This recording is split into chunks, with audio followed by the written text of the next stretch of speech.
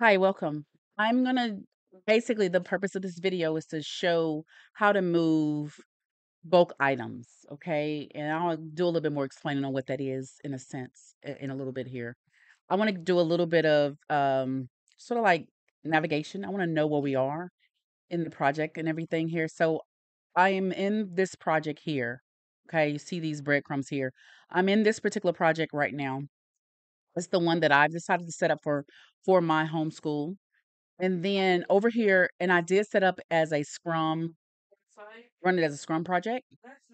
And also, so this particular view that I'm in a list view right now. But there's timeline, there's backlog, active sprints, because I wanted to run it as sprints. And then there's also reports. I don't currently have much of this working right now.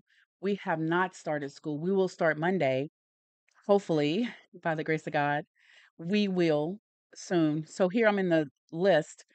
And what happened, I guess I can just give you, I'm going to try to be as brief as possible. When I originally set up this project, I decided to enter all my data.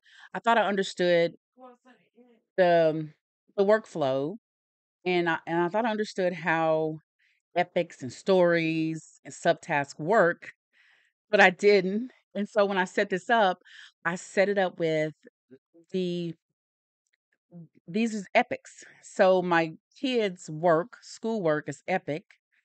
And then under there, so the parent or the child's under the epic, and what can now, from a hierarchical standpoint, it could be a story, it could be, um, and actually, I'm gonna click this right here because this child island will let us know. It may take a minute for this to come up, but let's click this button right here to add a child item to this epic. Okay. Now I'm going over here. I can add a story, a task, a bug, assignment, subject. Now, this assignment and subject are new. They're new. They're totally new. I created these item types, or excuse me, these issue types. But right out of the box, when I click the template, whatever template I use, I don't even remember what exact template I did use, but this is a Scrum or Sprint or something like that. Maybe I'll figure that out and include that in another video. But so I created these two. Okay. Now, but that's an epic. However,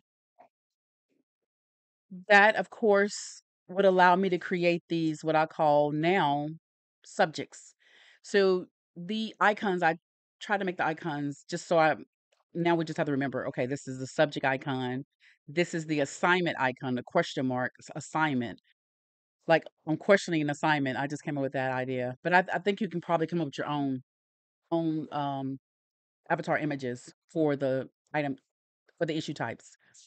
So if I click a add here, add a child item for the one of the items for child item, the choice I have is subtask. Okay, subtask. And if I click on this to see if I have other options, I do not. Okay, I do not have anything but subtask. Now, I didn't think that was a big deal at the time until I went to add items or issues into my sprint for sprint one.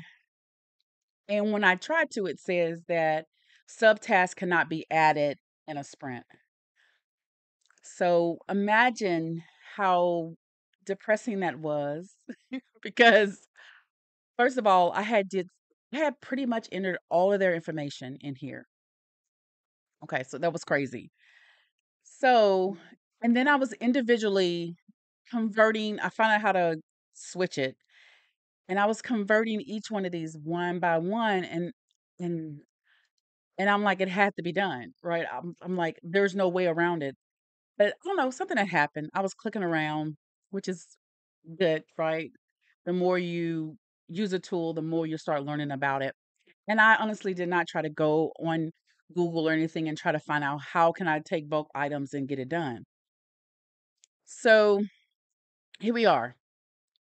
Instead of individually going in each one of these and moving them to or converting them to an issues type, I had I discovered this. I discovered I could actually open up the issue, in this case, the subject, and now I can do bulk edit. Okay, on these subtasks. Now, here I am. I'm waiting for the wizard to come up for me to do this. I'm gonna select all of these. The I'm gonna mention something about the name of these of my summary, okay? And do notice too that this key here, the key is unique. Every item on the board has a unique key. Even the project itself has a unique key. Everything has a unique key. So you'll be able to use, query things or whatever, right? And for the reports. So I'm gonna click next. Everything has a unique identifier, okay? A unique key. Here, you do have options for this bulk action. You can edit issues, move issues, transition those issues. So meaning I want to okay, so edit means you just the issue itself, there's some fields that are in there that you want to instead of having to individually going to each one and changing that value, like for instance, assigned to or whatever, you don't have to worry about that. I can actually here edit the issues and do that. In this case, I'm going to move. You can transition. So let's say it's in the to do column. I want to go ahead and just bulkily put them in progress. Boom, I can do that. I don't know why I would want to do that, but there's a possibility of that being a thing. And I'm thinking of a use case now. So let's say the first day of school with my kids, with their subjects for that day, they can basically say, "Oh, I'm going to work on these 5 subjects." Go ahead and click those 5 items and do a bulk action on it. Delete issues. Yes, that would be necessary if I needed to delete issues. Watch issues here, watch all the select issues. And the person that reported it, the reporter or the person that the author of the issue already is watching the issue, but if you need other people to watch, like if I just want to bulkily have my kids to be watching all of their issues, or if I wanted to watch every issue, I can see what comments are added. I'll get an email with that or stop watching because I'm like, whoa, dude, I made a mistake. I'm getting way too much email. Let me take that off and not do that any longer. So apparently this video is not just for um, moving issues, but it looks like I wanted to kind of say a little bit more. So here, this particular, I'm moving. Um, I'm not moving the project. You could. It looks like you can move the project here, but here, what I'm going to do here is I'm just going to move it to an assignment. It needs to be assignment because these are the assignments. And I'm gonna go ahead and be honest with you. Apply this mapping for all your other issue types. Yeah, I don't know what that means. I sort of want to try it and see what happens, but I'm happy. Well, if it would move all my subtasks that's in this project and move it, um, something happened, and I think, and I can't go back. It chose Epic. I do not want Epic, so I'm gonna have to. Yeah, this is the first time this happened to me. I've moved a lot today. But let's see if it'll let me go back to step 2. I doubt it. I may have to start over. And that's okay cuz this is not a committed change. So let's go here. And I thought I choose assignment, but apparently not. So assignment and click next. Let's wait for it to kind of get there. What's up?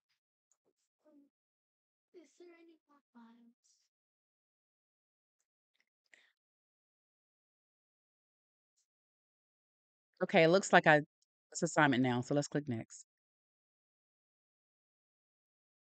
And next. Okay, so confirmation here. So the target project, which did not change in this case, in target issue type, we can go ahead and click confirm that we do want these changes to happen. Now, there is another step I need to do. There may be actually 3 steps I need to do, but I'm only gonna show 1 more step to kinda complete this circle, okay? Now, since I've moved the from the this issue from subtask to now assignments issue, it no longer is tied to a parent issue, okay? Because the parent issue was something else, right? It was the I created the subtask for the under the subject, and you can have a that issue type as a child item. Okay, I hope that makes sense, right? I can have the child item. The only child item I can have for a subject or story or bug is a subtask. Okay, because how the hierarchy works. Okay. Somehow I got here. That's okay. We're gonna work our way back to the project using our nifty little side menu here on the side here. And of course, there's a lot of ways to get here to the project here. And I want to go to list.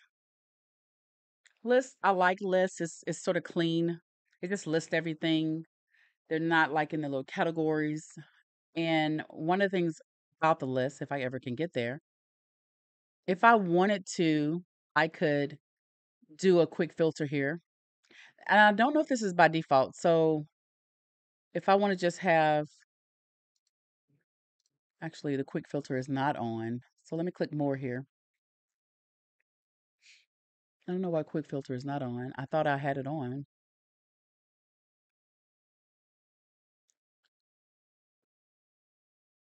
Okay, maybe not. Maybe the list doesn't have it. Okay, maybe that's the issue here. That in this particular view, this doesn't work. And I think that's correct. Okay. Actually, there is a little filter going on here. So, oh yeah, I'm showing what's assigned to me. I can show what's assigned to AJ for this person right here. I would assume it will eventually click to that person. Because see the little filter there? It's so here now, yeah, I'm showing everything that's assigned to him. So I can see each person assigned here, which I don't want any filters. Okay, so the filter of there's 2 filters applied, and I don't really want any filters applied. I just want the group. And actually, to probably do that is just probably either click on a list here and get it back to the regular view or something like that, right? This highlight right here is just saying I'm the person logged in. This is a way to see the person that's logged in here. Of course, I can see here as well. And this is important if people are sharing a computer. I do share this computer with my almost 10-year-old. And okay, so now you notice here that these assignments are right here on the same level as the epic, and I don't want that. So I'm going to select all of these. Now the reason why I'm selecting all of these is going to be evident as soon as you see what I'm doing here. Now I'm going to unselect these 3 instead of click click click, selecting these because I don't know if it allow me to select one and then use a shift key. Maybe I should try that. So let's do this. I want to do it again. So let's unselect. We might as well, right? We're in training. This is a training thing. But you would think I would have already thought about this. So I'm going to start here and select the first one. And then I'm going to hold down my shift key and try to select this last one and see what happens. Okay. It doesn't seem to be working. Oh, it does. Okay. Yeah, so either you can do what I did, right? And have to click one, two, three, 4 times, or one, 2 times. Okay, it's up to you. Both of these work. Now, one of the things I don't like about this here, Art Unit 4, this is Elise Elizabeth's. Okay. I need to, before I actually, if it'll let me do it, I don't even know if it's going to let me do it or not. Probably not. So let me go ahead and unselect right quick. Where is it going to let me do it? Oh, it's going to let me do it. Sweet. Okay. I need a little bit more information here. So I need a little bit more information here because Art Unit, this is not helpful, right? Especially with the simple reason that both of my kids are taking. So Life Pack, um,